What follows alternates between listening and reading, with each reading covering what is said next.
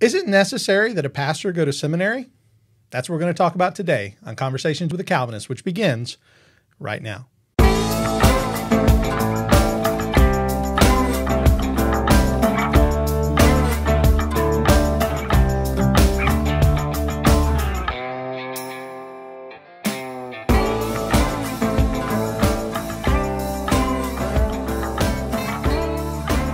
Welcome back to Conversations with a Calvinist. My name is Keith Foskey, and I am a Calvinist. Today in the studio with me, I have one of my best friends in the whole world, Pastor Aaron Bell. Hi, Aaron. How are you? Hey, Keith. I'm good. How are you? I'm very good, and I'm excited to have you on the program, even though I will say I've been doing this for over a year, and this is the first time you've been willing, as one of my best friends, to actually come on the program. I got people that don't even like me that have been on the program more than you.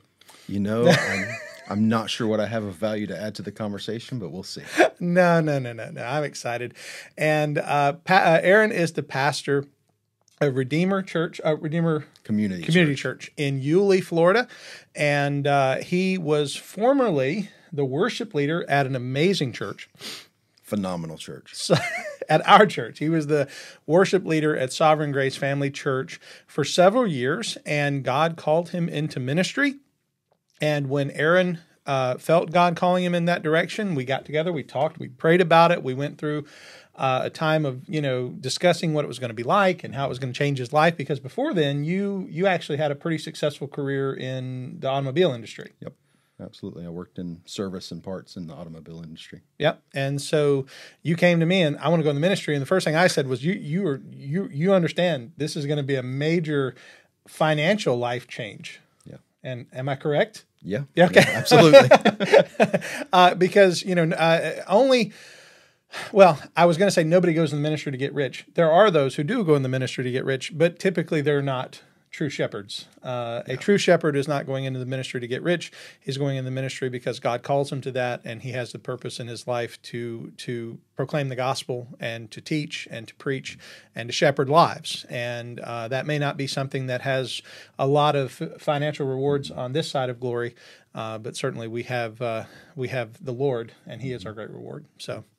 But I did, had an opportunity when you got ordained. Mm-hmm. I think that was one of the things that I told you was, this is a life of service and it's a life of sacrifice. Mm-hmm. But I'm thankful to have you as a brother in arms and to have played a small part in your life in that regard. Yeah. So thankful. So what we're going to discuss today is the concept of seminary, and I think. As a listener to this program, you probably know what I mean when I say the word seminary, but just in case that's a foreign term or maybe something you're not familiar with, a seminary is basically a college for pastors. And seminary usually comes after a time in college, like a doctor who's going as a medical doctor would have to do his degree and then go into medical school.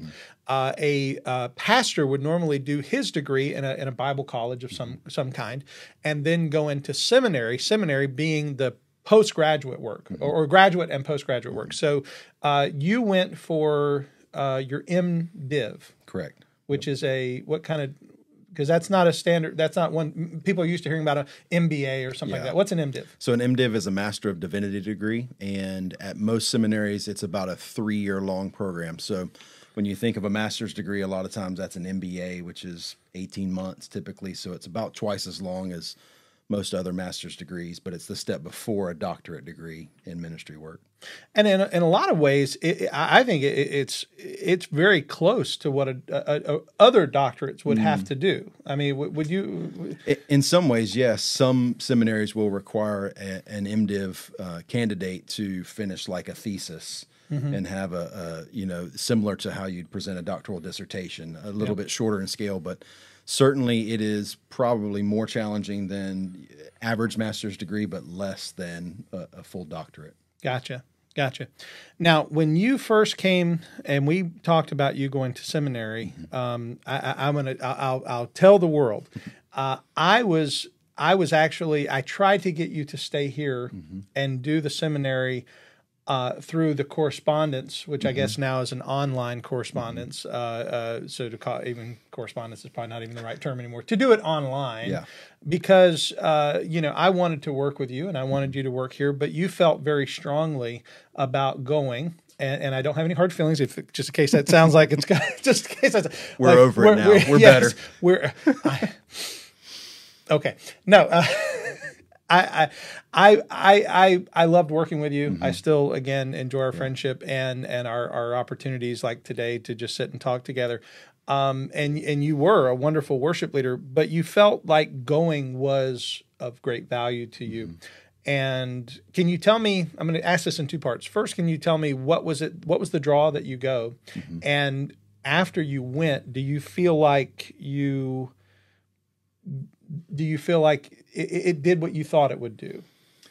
Yeah, so you remember the process was really complicated. I mean, we talked together for over a year about me knowing that God had been calling me to more into full-time or to vocational ministry, and started looking at seminary, wasn't sure what the options would be. You know, I was in my 30s. I had a successful career. I had 2 sons at the time, and so packing up and moving away wasn't appealing in a lot of ways. And so we looked at the different options, and the opportunity came for me to go to Southern Seminary in Louisville, Kentucky, but we were still looking at going online and with what they call intensive courses, where you do some online coursework and then you go and you sit in lectures for 1 week solid, and you basically knock out all of the lectures for a course in a single week. And so when I signed up, that's what I signed up to do, because like you said, we had a wonderful relationship. You had been a tremendous mentor and guide to me. I grew in my faith and in my ability to minister so many ways under your leadership, and neither of us wanted that to end. So I signed up for 2 of those intensive courses, and the first time I went to Southern was in the middle of summer. I took a class called Personal Spiritual Disciplines with Dr. Don Whitney, and I took a class in Baptist history with Dr. Tom Nettles, who was had just really retired from full-time teaching. He's still teaching in some capacity, but I took what was potentially one of his last Baptist history classes. Nice. And I got up there the first week and sat in class the first day, and it was so different than what I imagined. I expected a very rigorous academic environment. Obviously, Southern is a place where some of the best scholars of our day are serving, and so I knew that there'd be a lot to learn from those men. I'd read some of their books. I knew who they were. What I did not recognize, and I got there, was these men were all very much pastors as well, and their teaching wasn't just teaching the academic side of things, but they were really making efforts to raise up men to the ministry, care for their souls. And so really the big thing I was afraid of losing when I left here was the relationship we had, and it gave me a lot of comfort to know that wouldn't be a replacement for what you and I had, but I would be under the care of men who had the heart of shepherds. And so, and I also knew instantly, because I'd done some online coursework before that week, there's such a vast difference between watching a video of someone, even with all the latest technology where it can be interactive, versus sitting in the room with them, being able to converse with them one-on-one. I mean, just like today, it's far better for us to be sitting here together than, just connecting across Zoom. Yeah, and that's part of the reason, and not to change subject, but that's part of the reason why we built the studio here, so that we're able to do interviews like this. Zoom is it's like Brady Bunch style. You got everybody's face, and you're sort of who's talking, who's looking around. So yeah, there's that, and then of course, I've talked about this. We have an academy. I'm going to mention this later, but we have an academy here at the church, and people ask, "Well, can I do it online?" I say, "Yes, you can, but it's not the same." There really is. Even if you're not necessarily interacting with the lecture, there's just a different feeling. Yeah. There's a different attentiveness when you're in the room versus, and this the same goes for sermons as well. People who talk about, well, I'll catch the sermon online. It's not the same. It's never the same. Brother Mike Collier, one of our elders, he talks about preaching as an event. He says when we preach on Sunday morning, it's an event. It's a moment in time that God is giving this grace for this moment. That's not to say that the recorded message can't go forth and be used by God, but there is a time that God has set aside, and a place and a purpose for that. And so not to necessarily equate what you do in the seminary class with what we do on Sunday morning, but there is a sense in which being there is very important. It's really similar, because you're grateful for the technology that allows us to do that, but it's not a replacement for being face to face. Absolutely. Absolutely. So while you were in seminary, though, you were not serving. I know that's a double negative. You can take that for what it's worth. You felt the desire to serve at a church when you were in Louisville. Did I say that wrong? Because people in Louisville, people get real upset. Listen, there's a huge debate about Louisville. Just don't call it Louisville, and you'll be okay. Okay. So yeah, we went to Louisville, Kentucky, and honestly didn't feel a desire to serve. You know, I had been working full time outside of the church here, serving as worship leader, doing a lot of things, and we thought that we were going to go to seminary and focus on the academic environment for several years, and that we would settle into the background of a large, healthy church and focus on school. But God had really different plans for us, and it's hard for me to overstate how significant this was to my seminary experience, because as much as I loved Southern Seminary and the professors, really what shaped me most was I ended up meeting a guy the first week I was in Kentucky. Brother Brad, right? Brad Walker, yep. And a few months after we met and a few months after I landed in a new place where I knew no one with my wife and children, we planted a church in Jeffersonville, Indiana, which is just across the river from Louisville, and we planted Redeemer Church there. And honestly, I may be jumping ahead, but it was borne out in my life again that seminaries cannot produce pastors. They can teach and train a lot of important things, but pastors are made in churches. And that was my experience here. I was already being shaped for that before I moved to Kentucky. And then obviously being in the midst of planning a brand new church, while also being in seminary full-time and working full-time, everything I was learning in seminary was immediately being put into practice or exhibited in the life of the body. And so it kept it from being overly academic and detached, which is really one of the dangers of seminary. You can learn how to exegete texts and not have them impact your heart, and that's a danger for every man in ministry. So God's plan was for us to go there and plant a church, and we didn't know that when we left here. But I'm so grateful for it, because honestly, without that, the experience would have been totally different. If I would have just kind of half-heartedly participated in a congregation and kept myself detached from the life of the body, I don't think the seminary experience would have been nearly as beneficial.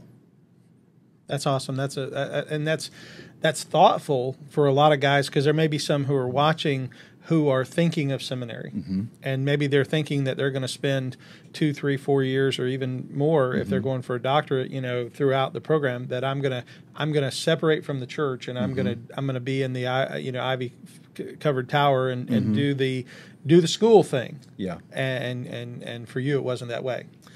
No, and not because I was intelligent enough to have that forethought. God's providence kept me from that error, really. Yeah. And I think that if you go to seminary and get comfortable being detached from the church and just approaching it as an academic exercise, in 3 or 4 or 5 years or however long, you're going to have a real hard time getting back into the life of the body, because you and I both know as pastors, life in the body is not always so simple. That's right. And it's easier to study it theoretically than it is to live in it practically. Yeah, absolutely. Well, your seminary experience is quite different than the experience that I had. And I wanted to talk about this because, again, there may be some of you out there that are asking this question. Maybe you feel God's calling you in a ministry, or maybe God's calling your husband in a ministry. Maybe you're a lady watching this and God's calling your husband, or someone in your church who's you can tell God's working on them, and you don't know what the direction is. And one of the first questions that comes up is seminary necessary? And we haven't answered that question yet, and that's an intentional thing. We're going to deal with that later. But the reason why I'm starting the way I'm starting is I wanted to say that the answer that we give is actually going to come from two men who have both had much different seminary experiences, but both did attend seminary. So that is what we're giving you is not necessarily a biased opinion, but is an opinion with experience, because we both do have experience and they're so different. My experience is this: I was in this church, even though it was a different name church at the time, and my desire was to preach. I preached my first sermon on the Sunday after 9/11. I've told that story before. And God confirmed in my heart that that was what he called me to do. I wasn't called to sell cars or to lay asphalt, some of the many jobs that I had before that. And I'd been married for a couple of years, had been saved for a few years at that time. And I realized that, God is calling me to do this. So my initial thought was, I'm completely inadequate. I do not have the education, because at that point I didn't even have an undergraduate degree. I didn't have any degree. I had a high school diploma, which I graduated with a solid 2.5, which is right in that meaty part of the curve. Right at the top of the bell curve. That's right. I was a terrible student in high school. I was great with extracurriculars. I made hundreds in all of the band and chorus and all of the performance. Street magic. I was a street magician. That is not a lie. I was a professional street magician. So all of those things are true. But I was not an academic. And once I got saved, God gave me a love for his word and a desire to preach his word, but I did not feel adequate at all. And so I said, I need to be instructed. And the problem was, and I say this, I don't think anyone would contradict me, anyone who was here at the time. The church, which was Forest Christian Church at the time, there was a pastor who was here, and he had been to Bible college. I don't know if he went to seminary, though. I know he was a graduate of Johnson Bible College. And he was a businessman who became a pastor. So his experience was not deeply theological, and neither were really his sermons. And so I didn't feel like I had a strong mentorship here with him to be able to say, okay, this guy can train me to do this. And so I felt like I really needed to go outside, and but I didn't feel released to leave the church, like to go find another church.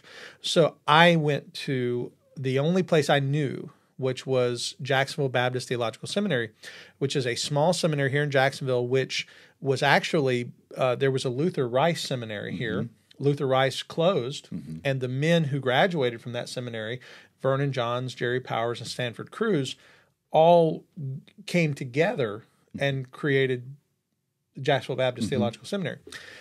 And so it was like, and this is, we discussed this before the program, it was like pastoral trade school. And that's the best way I can describe it, because first thing, when I met with them to discuss becoming a student, I realized that it did not have the same accreditation as a university or something like that. It was accredited like a trade school. It was accredited by the Florida Department of Private Schools and Colleges, which is not like SACS or something like that, which is a regional. ATS, which is the big theological accreditation. No, it wasn't accredited through that. So, but that didn't matter to me, because what mattered to me was I wanted to learn, and also it was something I could afford, because the seminary was, when you look at some of the bigger seminaries, there's a lot of investment there. Yeah, sometimes absolutely. People have to take out massive loans to be able to accomplish that. This wasn't that. The credit hours were very reasonable, and the church actually afforded it for me. So the church paid for me to be able to go.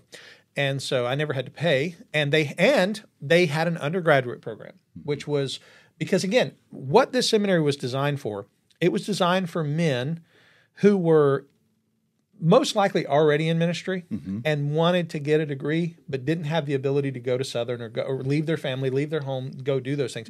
Most of the men I was in class with were like 40s, 50s, and 60s, where I imagine you were probably in class with a lot of younger.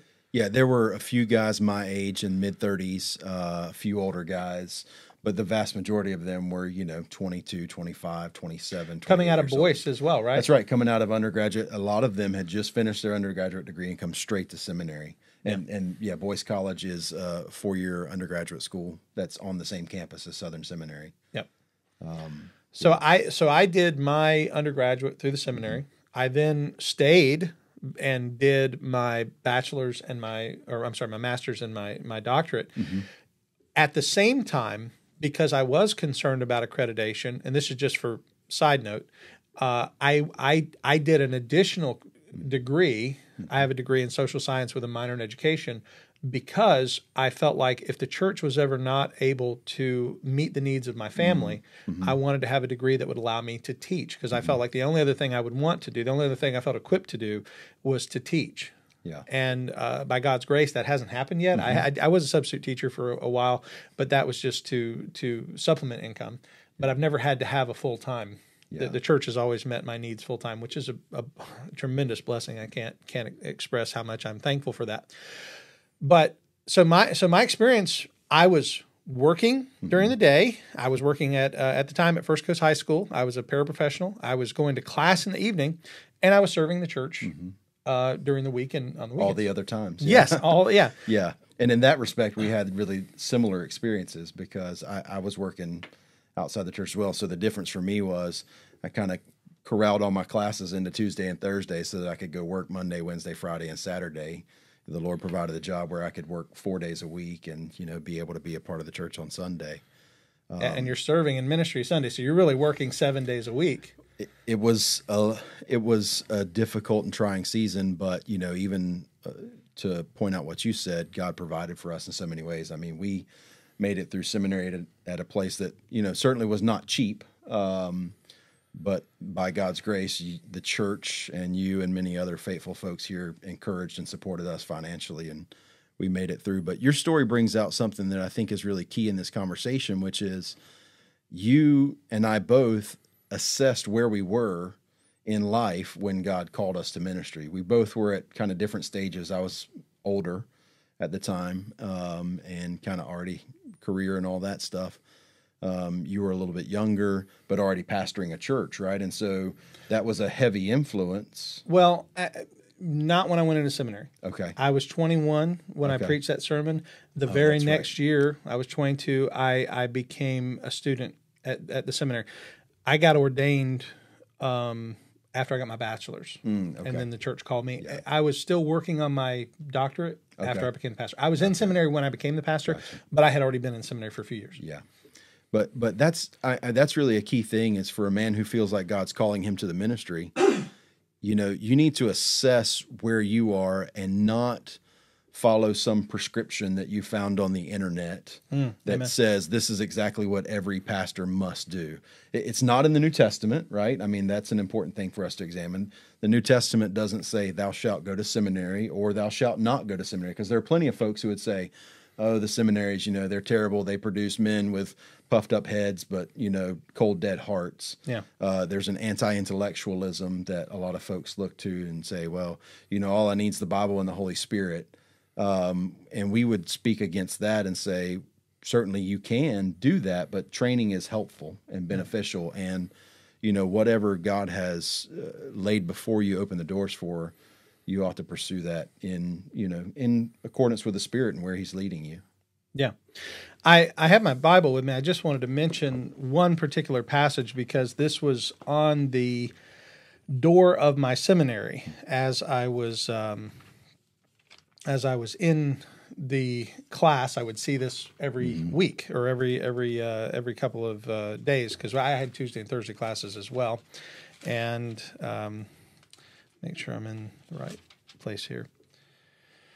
Yeah. Now, the ESV doesn't say it the same way the King James, because it's not as strongly inspired as the King James. That is a joke. But just the ESV in 2 Timothy 2:15, it says, do your best to present yourself to God as one approved, a worker who has no need to be ashamed, rightly handling the word of truth. Now, the King James, as I remember it, because again, it was placarded over the door of the seminary, it says, study to show thyself approved unto God, a workman that needeth not to be ashamed. Shew thyself. Yeah, that's what, to shew thyself. That's right, SHEW. Study to shew thyself approved unto God, a workman that needeth not to be ashamed, rightly dividing. And our good dispensationalist friends really hold on to that one. I'm just saying it was a and that is the thing. It was a dispensational school, so they would often point to that, dividing the word of truth. Right. But that verse was sort of, in a way, the foundational verse for the seminary, that we are called to be men who are diligent. I think that's the New American Standard says be diligent to show yourself approved. This one simply, of course, is do your best to present yourself. But to rightly handle the word of truth is our responsibility. So as a man of God who is called to shepherd the people of God as an elder in God's church, as a pastor in God's church, we have the responsibility to rightly handle the word of truth. Therefore, the question of, is it necessary that a man go to seminary? My answer, and you tell me your thoughts on this answer, maybe you'll say it better than I will, but this is the way that I would say it. I would say the requirement is not seminary. The requirement is that you rightly handle the word of truth. And if a man is able to do that apart from seminary, then praise the Lord. Yeah, I think that's a super helpful framework for thinking about this question, because you can then ask yourself, seminary, whether it be, a big, well-known accredited seminary, a local seminary, or pastoral training academy inside a church, or myriad online resources, can this help me to be a man who can do this? Am I going to grow in that ability through this tool? And can I do this thing while still honoring all the other responsibilities God has given to me? So that could be a family, a wife, children, providing for them, because the other thing we see a lot is some guys get so fastened to this idea of going to seminary, and it's got to be an accredited seminary, that they neglect their God-given responsibilities and put the burden on their wife and children, and so that they can do this thing when really they could have attacked that from a different angle and still been faithful. God may provide the opportunity. He did in my case. I'm so grateful for that, to do that while, not perfectly, but to the best of my ability with God's help, being faithful to my wife, to my children. But it's not worth sacrificing that for either. Sure. And that's a good, perhaps maybe we have you come back another day and talk about the role of pastors' wives and the elder's wife. And maybe one day we could fill the room and put both of our wives beside us, and we could just have it. We could tighten this area and have us all snuggled and talk about, that would be weird. Sorry. But we could talk about their role, because I know this, if my wife had not supported me from the very moment that, in fact, she was the first one who said to me, God is calling you to preach. It wasn't even me asking her. She knew that God had, had gifted me to do this thing.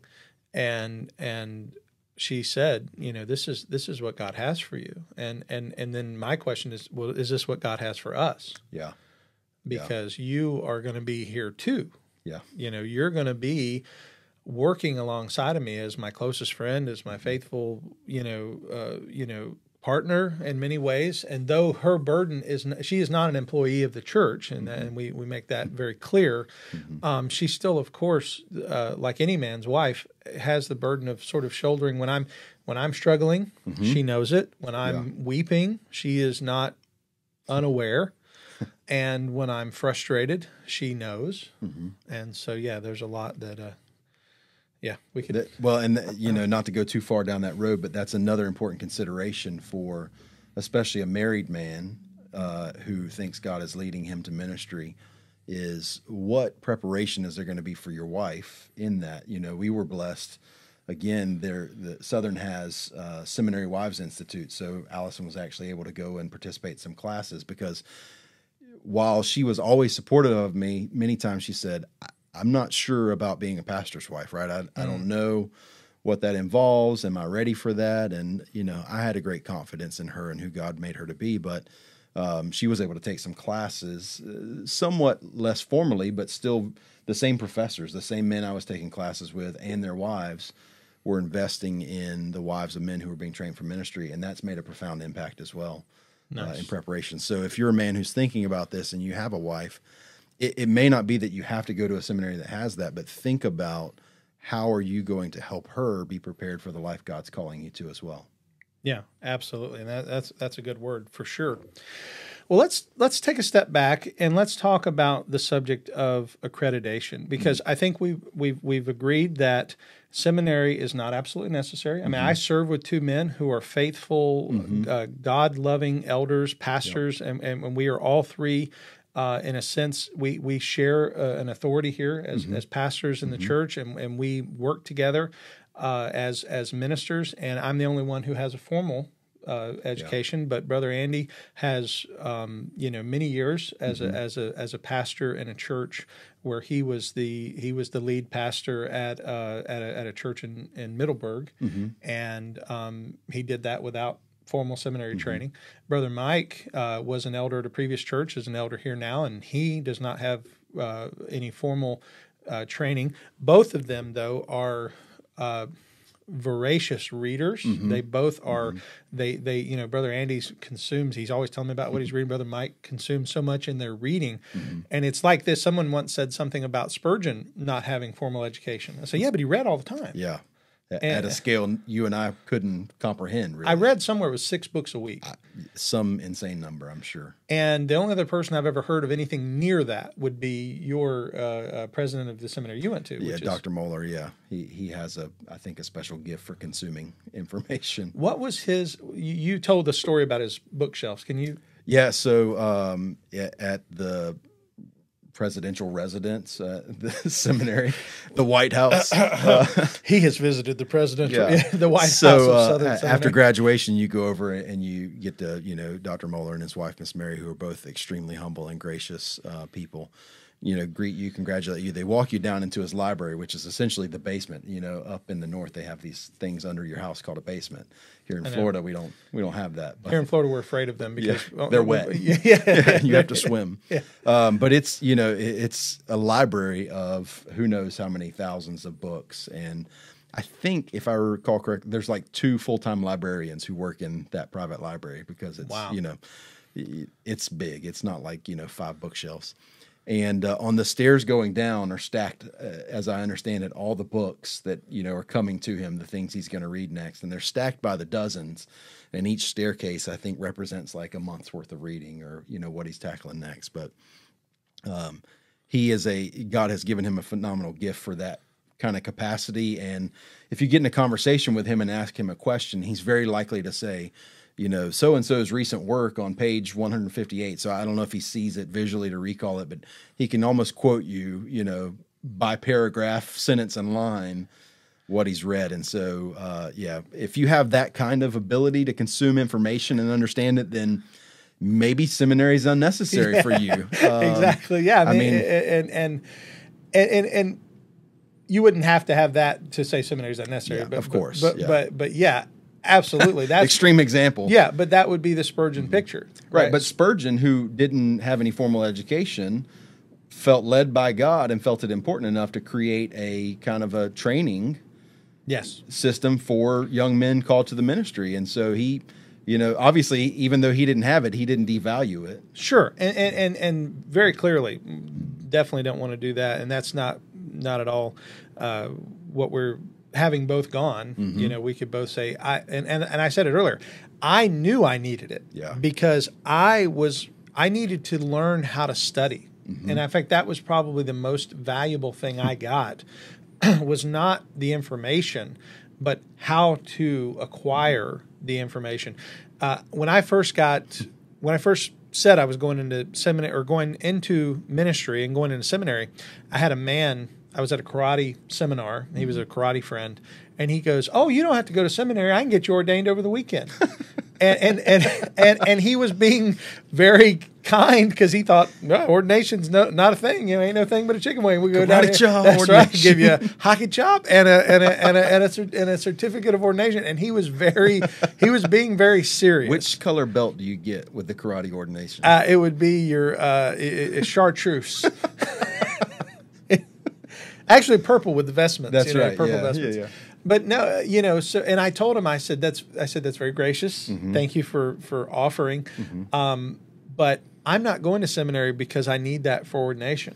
Yeah. I'm going to seminary because I feel the need to learn how to study because I don't feel like I was taught that in high school. Yeah. And that is not a shot at my teachers. I think I had some fine teachers. They just had a really bad student. And I'm willing to admit I had no interest in learning how to acquire. I knew how to study magic. I knew how to adopt and retain information, but I didn't care enough to do it in the scholastic sense. So going to seminary helped. Yeah, and it's interesting you mentioned that. We didn't talk about this before, but I would actually say that was probably, in all the things seminary can teach you, the thing I learned that I needed the most was the ability to study as well. And I was not a good student. I always had good grades, but I never felt challenged in school. And so that's a rib. That's a rib. No. I mean, I didn't have. So I got to seminary at 32 or 35 years old. I don't recall now. I was in my 30s and I got to seminary, and I did not have good study habits. And I had never really had to study anything in depth before. And then along came Hebrew. And it kind of rocked my world. And so... they write right to left. The business is that. Listen, it's reading hieroglyphics backwards. It's not an alphabet. It's paintings. It may as well have been Japanese, and it's upside down and backwards. And I got to it, and it challenged me so intensely because anytime I had needed to learn anything before, I'd been able to just cram it in, pass a test. Well, that wasn't going to work. I mean, circuits in my brain had to rewire themselves. And again, God was gracious to me. I met a man who was studying in my same Hebrew class from Nigeria, who English was not his first language. He was a pastor in Nigeria, a wonderful encouragement to me. And he was struggling, as one might imagine, learning Hebrew in English when his primary language was not English or Hebrew. And he asked me to help tutor him. And I thought, well, this is funny. This is the blind leading the blind. I was drowning in Hebrew, but the process of trying to help him helped me and helped me develop those study habits. And so I came away with a degree from seminary that hangs on the wall that, like you said, doesn't mean, oh, now I'm qualified to be a pastor, but it represents what God taught me in that process, which was how to study, because that's what we do, right? Rightly dividing the word of truth doesn't just happen. We don't sit in our offices and, put our Bibles on our head and sleep and hope it all filters in. You have to put in the work to study and prepare and be ready and make sure you understand what you're trying to teach to other people. Yeah, absolutely. Absolutely. So when we talk about the subject of accreditation, we have mentioned earlier, I mentioned the seminary that I attended was not accredited. Obviously, Southern is fully accredited, and a seminary degree from Southern would be recognized in the same way that a degree from any prestigious college would be recognized, in the sense of if you were to go and you wanted to teach at, say, a higher education facility, if you wanted to teach at, well, this, let me ask, because I don't know the answer to this. Let's say FSCJ or UNF were looking for an adjunct professor. Would you be able to qualify for that with your degree? Typically, a professor in a university would have a doctoral degree, a PhD. Okay. There are occasions where you see men with an MDiv or a DMin teaching in that level, but they're less common. So, well, let me say this: if you got a degree from Southern, a doctoral degree, you could teach there. Sure. Yeah. I mean, obviously, in the field of study, right? If they needed comparative religions or something like that, they wouldn't hire me to teach biology, I don't think. But, But yeah, I think so. I remember this when I went to work as a substitute teacher. This was before I got my 4-year degree from the university, which at the time was Ashford University. It's now the University of Arizona Global Campus. Go whatever the mascot is, because I really don't know. Arizonians. Yeah, go Arizona. Globally. Yeah, the global Arizona. Okay, so before I got that degree, I applied to work as a substitute teacher. And a substitute teacher in Nassau County did not at the time have to, I don't know if they do now, but they did not have to have a degree. You just made less if you didn't have a degree. And I said, well, I do have a degree. It's from the seminary. And when they looked at it, they said, unfortunately, it's not accredited. Therefore, it won't give you the pay raise increase that you would get. They would still hire me, but they wouldn't give me that. You didn't just write accredited on the bottom. No, I could say, look, it's accredited. It says so right here. Pastor Vernon John signed this. This is important. The Pastor Vernon Johns. The Dr. Vernon Johns, who was, side note, always looked like a pastor. He had the profile. He had the mowed perfect his grass in a suit and tie. Yes, he did. He had a perfect hair, perfect mustache. Looked like Jack Van Impe. I don't know if you remember him. Nope. Perfect suit. He was a televangelist, but he just looked like a pastor. And yeah, here we are looking like this. I wore a pink shirt with a well. Anyway, the reason why I bring that up is accreditation for me. I knew if I ever wanted to teach in a school, if I, like I said, if the church couldn't meet my needs and I needed to have a tent making degree, and that's what some people call it, comparing what Paul did when he made tents to be able to provide for himself during ministry. My tent making degree was a degree in education, major in social science, minor in education, which allowed me to be able to teach things like social studies. I could teach history, things like that in school at the middle and high school level. Right. Yeah. And if I wanted to, I could go for another 12 to 18 months and I could get a master's in history or a master's in social science or something like that. And I could go on to teach at higher levels if I wanted to. But again, at this point, I don't see a benefit to it.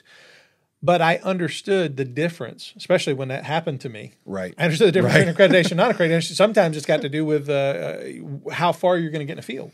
Right. If it's accredited or non-accredited.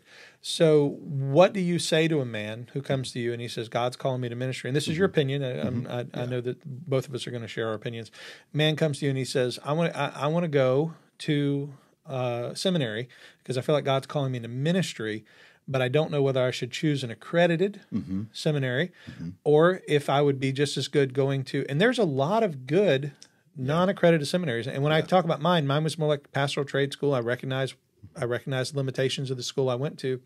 But there are some schools that have recently popped up, like Sam Waldron has Covenant Baptist, which is I think they're working on accreditation, but I don't know. Yeah, so if I understand right, that you bring up a good school that I actually looked at. I think back then it was MBTS, Midwestern it's changed Baptist its Theological name, Seminary, and it was not accredited. And you and I looked at it together because they had a church program where if your church supported you, they still have that. By the way, it was almost free, right, for the student to go, and the church had to support at some level. Yeah, let me mention that if you are interested, contact Dr. Waldron or contact the school that he's the president of. They have a church affiliate program where if the church partners with them, anyone in that church can go to the seminary. At least that's the way it was. And I think it's now Covenant Theological Seminary. I think is Covenant Baptist. I think. Oh, is it Covenant Baptist? I think so. So I looked at that school, and from what I understand, I think the academic rigor is there. So a lot of times people assume that accredited versus non-accredited means less rigorous. Sure. It could mean that in certain circumstances, but it doesn't necessarily mean that. You may get a very rigorous and challenging education from a non-accredited school. That the only difference is going to be, again, if you go to get a PhD at an accredited school, you may have to go back and essentially redo that work with accreditation so that you can move past that. And so I was shaped a little bit by your experience because, you and I had talked and I knew where you were. And I thought then and still think now, this is, not a word from the Lord, but I thought then perhaps later in life I would want to teach, not in seminaries in the American context, but on the mission field, to go and train and equip pastors globally.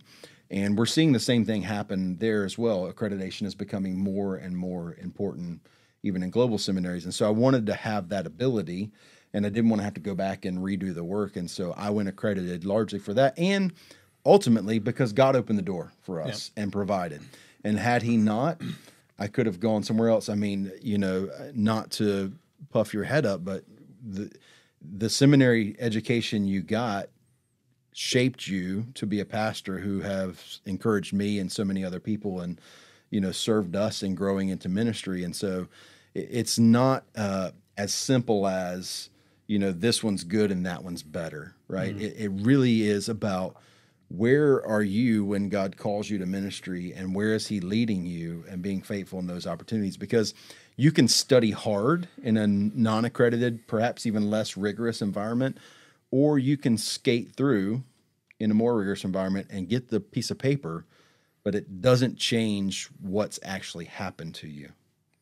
Amen. And we talked about this the other day about you can't see 5, 10, 20 years in the future, but you can think about what do you feel like God is calling you to? And if you do feel like God is calling you to something that would require that accreditation, then looking at it earlier rather than later is probably wise. Whereas, I've actually considered, because I do have a desire to teach, and I always have, since becoming a pastor, I enjoy teaching. And so my wife and I have discussed the idea, and I've even discussed with our elders here, the idea of me going back and getting even though I have my doctorate, it's not accredited, getting an accredited a degree. That way other doors might open. Right. But at this point, it becomes an issue of the why for me, because it's a question of, and I'm sort of bearing my heart with the audience today, but I am very pleased with what we're doing here at the church.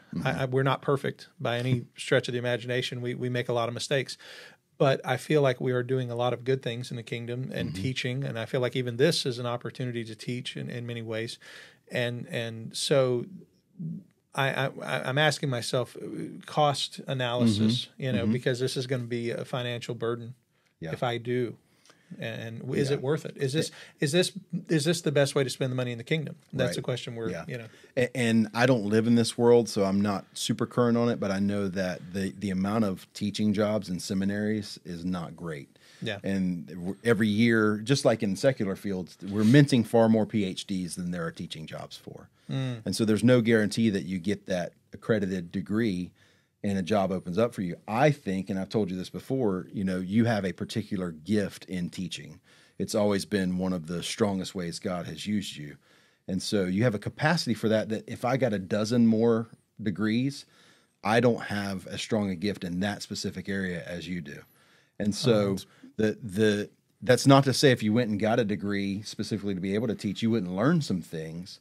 But I think it illustrates the point that God doesn't need us to have some external qualification to use us in ministry. Ultimately, we're all relying on in ministry spiritual gifts, right? Amen. The things that God has equipped us with and the work of the Spirit in our lives to make us faithful. And so seminary, and this was a little bit of conversation we had before, there's a lot of things seminary can teach you, and there's an equally long list of things seminary cannot teach you, right? Seminary is not a replacement for exercising the spiritual gifts God has given you. Seminary is not a replacement for cultivating a heart for God's word and for living in obedience. Seminary is not a replacement for learning how to be a disciple, right, and growing in discipleship. It can teach you how to read and exegete a text, and you should understand that if you're going to be a pastor. It can teach you original languages, and it can teach you important skills in counseling and preaching and all kinds of wonderful things. But seminary is not a magic bullet. And again, to say it because I think it's just so true, seminaries do not mint pastors, churches do. Amen. Yeah, absolutely.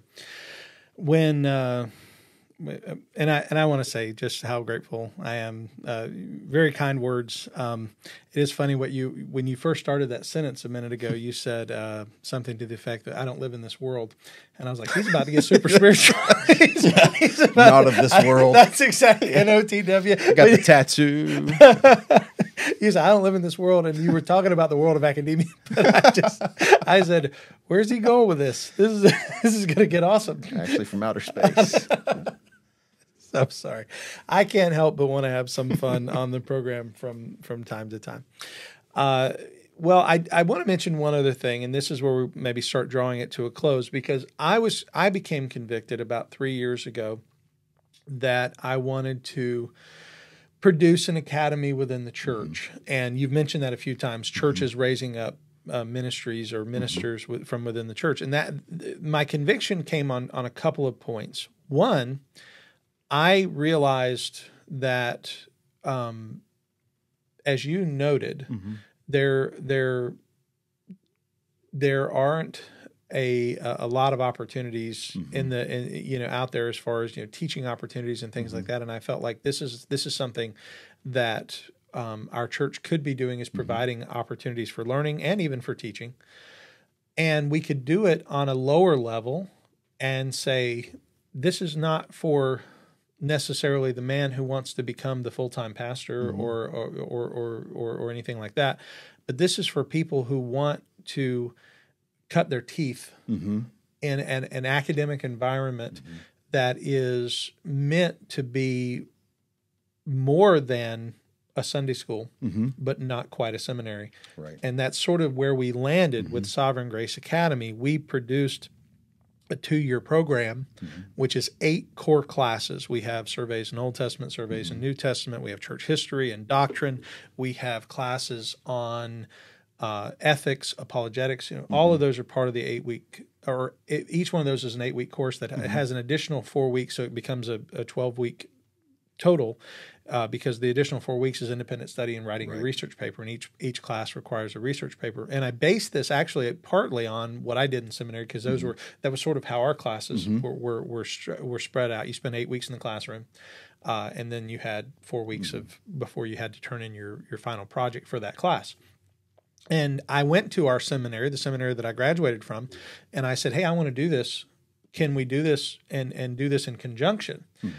And the first thing the president said was, you have a doctorate from here. We're happy to support you in this, but you're a Calvinist." And I'm Keith Foskey, and I am a Calvinist. There was no doubt that was and so the seminary that I went to wasn't Calvinistic. In fact, I was taught in seminary that Calvinism was not good. And so that there was a little bit of a struggle there. There was a little bit of sort of a back and forth about how we were going to handle that, and we got through it, and everything was fine. And so what we were able to do, we were able to set it up where if you take classes here, that class would count toward credit with the seminary. So a person could start here, and if they decided they wanted to go for a degree through the seminary, they would be able to use the certificates they earn. Right. For that. So, and like I said, getting back to the conviction on this, part of my conviction is I do believe, as you have said a couple times today, that it is the church's responsibility to raise up ministers. Yeah, absolutely. And if at 21 years old, when I felt God calling me into ministry, I really felt like that was, if that would have been there, that would have been the first thing I would have done. Yeah. I would have spent 2 years learning from the pastors who, or if there would have been men here who were preaching and teaching the word, I would have sat under them. I would have trained under them. And I may not have even went to seminary, because I possibly could have through that learned how to study, which is what I wanted to do. Right. And so I do hope that we start seeing more churches that understand the value of studying. Yeah.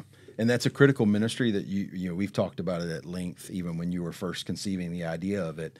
And I'm so grateful. It's accessible, and it's a great place for a lot of folks to start, because they're getting what I got from you before I ever left for seminary was 7 years we'd been together, and many evenings we spent in a parking lot together working but having sounded conversations. Weird. Let's clarify. Right, we did security work.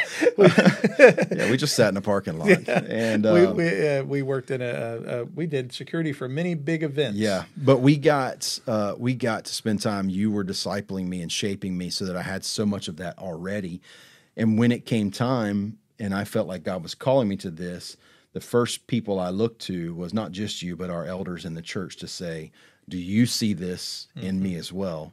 That external call is so important, not just I feel like God's calling me this. So to any man out there who's feeling led to seminary but who's not plugged into a local church, that's absolutely step one. Amen. You need to be connected to a local body, serving. You need to figure out what this is really all about, because it's not about sitting in a study and, exiting once a week to deliver a message from on high and then retreating back to it. You need to get in the nitty-gritty. But then something like Sovereign Grace Academy, a 2-year process, is going to help you test that call. That's right. And find out, is this really where God's leading me, or am I just feeling a hunger for more depth in my understanding of the word and in my life as a follower of Jesus? So when God pulled me away to seminary, I didn't know it, you didn't know it, but he was dropping me in the world of church planting. Planted the church in Indiana. I came back here to pastor a church that was a plant, just a few years old plant.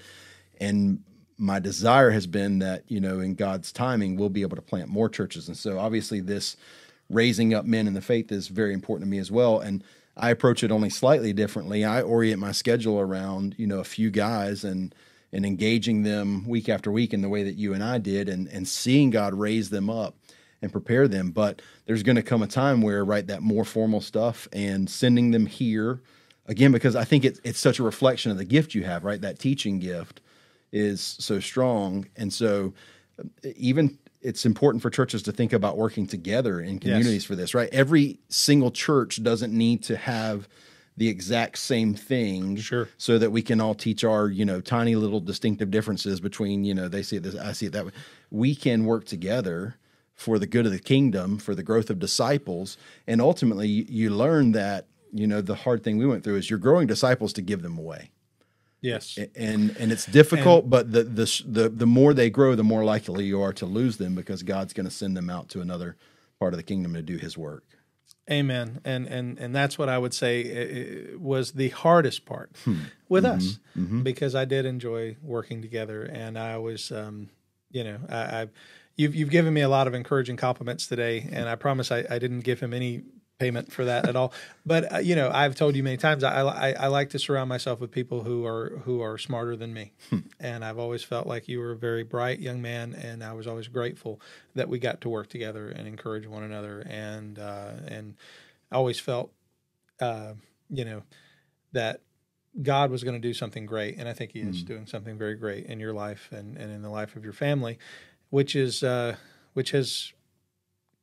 grown recently. You mentioned earlier you had 2 boys when you started seminary. Now you have a third. We have a daughter. Who's almost 2. Child. Yep. That's awesome. And continuing to serve in the church. And I'm grateful just so much for you and for the ministry that you have there. Well, I'm going to begin. I'm going to draw us to a close here. I'm going to say, brother, thank you for being on the program today, for giving insight into this. And does he have any final words, any final thoughts for anybody? No, I think we covered so much of it. I think my final word is, be discipled under a pastor. So, I had the benefit, the blessing of you being my pastor then. And in God's providence, we cried many tears when we were separated for a time, but ultimately you were there at my ordination, and God brought me back into the community. So, 30 minutes down the road, and I'm grateful that you're still my pastor and still the guy I call when I'm working through difficult things. And that perhaps is kind of the final word. Is the other thing seminary is not going to necessarily provide for you is pastoral friendships and relationships that are going to help sustain you through some of the challenges of ministry. And so you might meet those guys in seminary, but if you're not intentional about forming them in the fires of a church, they might not last. And so I'm grateful that God's provided that for us together, and I'm grateful for being here with you today. Amen. And yes, I did speak at your graduate or your ordination, and you got me on a plane for the first time in a long time. I'm not a good flyer. And you saw snow. I did. It was a wonderful. That was a good trip. Got to go to the Louisville Slugger factory. Yep. That was cool. Well, gang, thank you for being with us today. I hope this has been profitable for you. And even if you're not a person who is seminary bound or interested in seminary, hopefully this will give you thoughts about what it takes in regard to being someone who is called to pastoral ministry. Maybe give you ways that you can pray for your own pastor if you're not a part of our church. And if God is calling you into ministry and you feel that call, and we would both affirm that, have that call recognized and affirmed by your church, not to call yourself into ministry, but to recognize that God uses the church to call men into ministry. And if you have questions, please feel free to reach out. I have an email address that you can email, calvinistpodcast@gmail.com. That reaches me directly. You can send me any question that you'd like. If you'd like for me to expound on something we talked about on the program, or if you'd like to ask Aaron a question, I can forward it to him. So again, it's calvinistpodcast@gmail.com. Thank you, Aaron, for being here today. Thank you, listener, for being with us today. And thank you all for continuing to support the channel. I'm Keith Foskey, and I've been your Calvinist. May God bless you.